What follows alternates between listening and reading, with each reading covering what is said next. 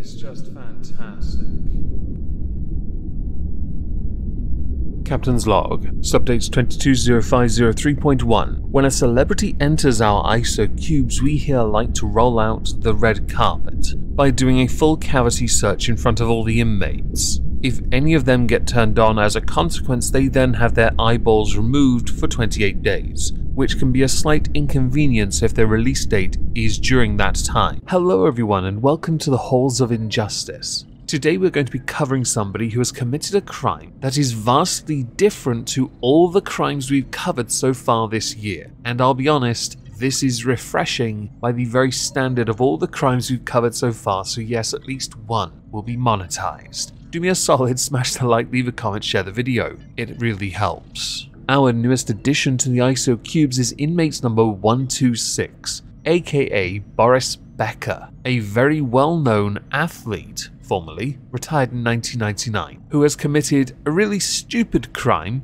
all are stupid of course, but this one especially so and a tad cliche for athletes post-career. And he will be with us for a while. I mean, it could be longer. We will have to wait and see. So first we're going to talk about who Boris Becker is, as it does help set up the crimes he committed, because I think we can all agree with what he was charged, guilty, sentenced for, everyone knew it was going to happen eventually. So who is Boris Becker? Boris Becker was born in some place that I can't pronounce in Germany in 1967. At the age of 7, Boris Becker started to play tennis. 10 years later, he became the youngest winner, and is still to this day, of a Grand Slam title. In tennis there are 4 main Grand Slam tournaments: the Australian Open, the French Open, Wimbledon and the US Open. Boris Becker won Wimbledon on 3 occasions, with one being his first. He won the Australian Open twice, with his second being his last ever Grand Slam win 3 years before he retired. He won the US Open in 1989 but never won the French Open, which is quite common for many people that are not Bjorn Borg and Rafael Nadal. He was incredibly successful at a young age. During his career, he won an estimated $25 million, which in the all-time earnings leaderboard places him 14. He won in total 49 career titles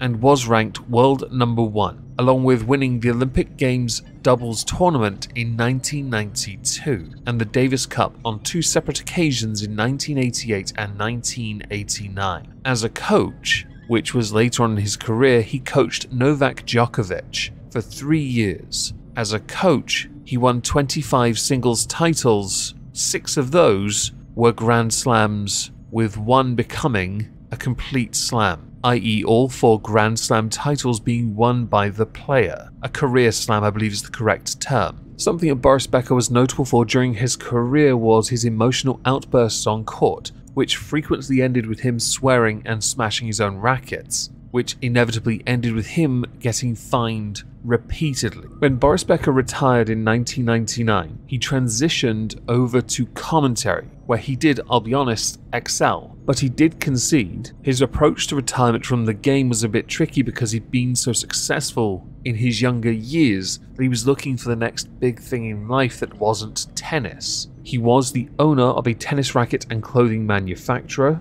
He published an autobiography called The Player when translated in 2003. In 2009, he launched Boris Becker TV that featured clips from his career and footage of his daily life. In 2017, Boris Becker was named the head of men's tennis of the German Tennis Federation, and for 10 years, he was on the Economic Advisory Board of Bayern Munich. A tad ironic considering what he's in prison for now. Boris Becker was married on 2 occasions throughout his life. He has 4 children, one of which was a love child that he denied having. 2 came from his first marriage, 1 from his last marriage. A divorce for the first one cost him over $15 million. There's a reason for that. It's quite a messy divorce, I'll admit. And he has been declared bankrupt on more than 1 occasion, with the second handily leading into the crimes of Boris Becker, so perhaps we'll talk about the first one before we get to what he actually did that got him into so much trouble, although it all ties in handily anyway. In 1996, a criminal investigation into his tax affairs began because Boris Becker had deliberately made false statements in his tax return in order to save 3.3 million Deutschmark. At the beginning of the trial in 2002, there was a delay. Boris admitted that he lived in Munich between 1991 and 1993, although he was officially registered as living in Monaco, a tax haven. At the same time, Boris emphasized that he did not occasionally live in a classic apartment in Munich, but in a Spartan room. He had actually been warned by accountants about buying that apartment, but decided,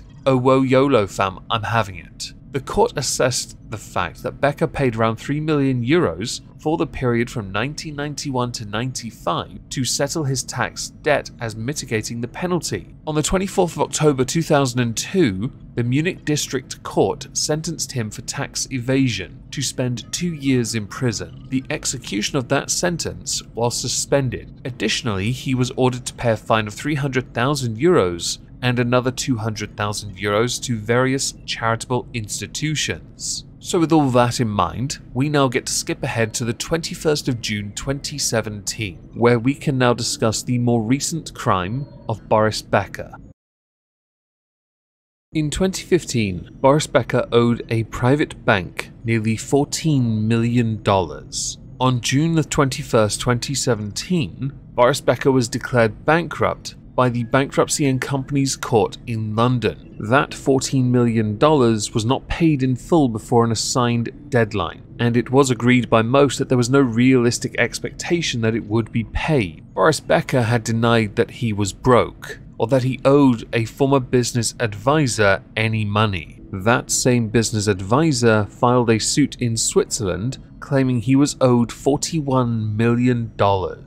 In June 2018, Boris Becker's lawyers claimed that Boris had diplomatic immunity in the bankruptcy case owing to his appointment as the Central African Republic's attaché for sports, humanitarian, cultural affairs in the European Union. The Central African Republic's foreign minister countered that Boris was not an official diplomat for the Central African Republic, and that the role of attaché for sports does not exist, and that the passport that Boris had produced was one of a batch that had been stolen in 2014. Things aren't looking good, are they? In September 2019, the German businessman Stephen Well, who provided the passport, was then detained for fraud. On the 21st of May 2019, Smith & Williamson announced it had instructed its agents Wiles Hardy to auction Boris's trophies and memorabilia. It was reported later in that year that Boris was forced to auction off 82 collectibles from his collection, which included his trophy from the 1989 US Open. The auction raised £687,000.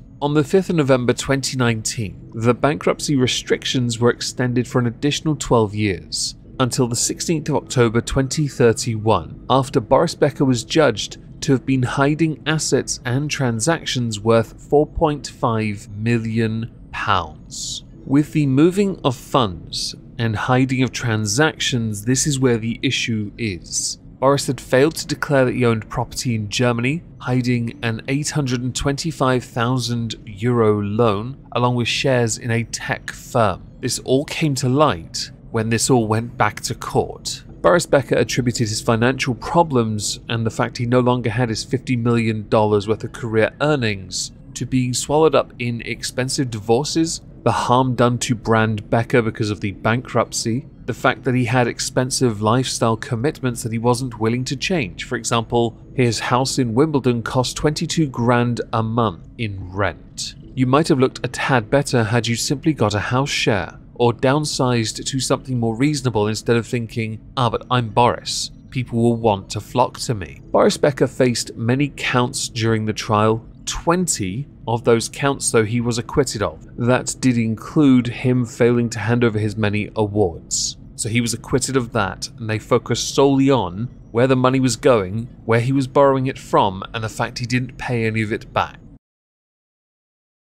Boris Becker was found guilty of bankruptcy fraud, where he had transferred hundreds of thousands of pounds after his 2017 bankruptcy from his business account to other accounts. Those included accounts of his ex-wife and estranged wife. He was also convicted of failing to declare the property he had in Germany and hiding 825,000 euros along with shares in a tech firm. And it is with that we come to a sentence. I had thought, even though the UK law says 7-year maximum, wow, that perhaps Boris would get a slap on the wrist because it's Boris Becker and famous people generally don't get sentences. He got 2.5 years, so he'll be out in a year and a half, maybe less. Well done, Boris Becker. His daughter, the one from the relationship that he had accidentally, says that it's not fair that he was jailed for bankruptcy fraud. Sounds to me like you haven't got a clue what our system's like. I know many will now say in the comments, so by all means do as your obligatory comment, taxation is theft. We can talk about that in a completely separate video, okay? When it comes to abiding the law and implementing the law, Boris Becker was given a light sentence considering the efforts he went to avoid paying his debts. And he lied about it extensively. So do enjoy your time in the ISO cubes, Mr. Becker. Might be a good idea to take the advice of your fellow inmates and dye your hair so you don't stand out as much. Not that you'll listen, you'll more than likely start coaching a tennis team while in there. The rackets don't have strings though because they can't be trusted. Or balls. They also can't be trusted.